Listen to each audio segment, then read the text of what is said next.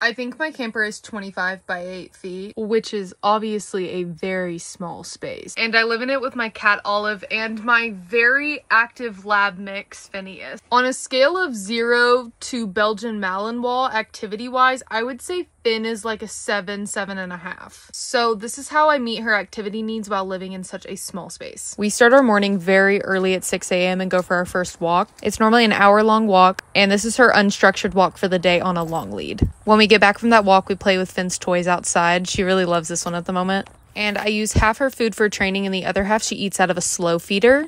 She'll normally hang out outside after that on her long lead and then finally come inside and take a nap. 5 days a week, I specifically set aside time for just structured training, and that uses a decent amount of her energy.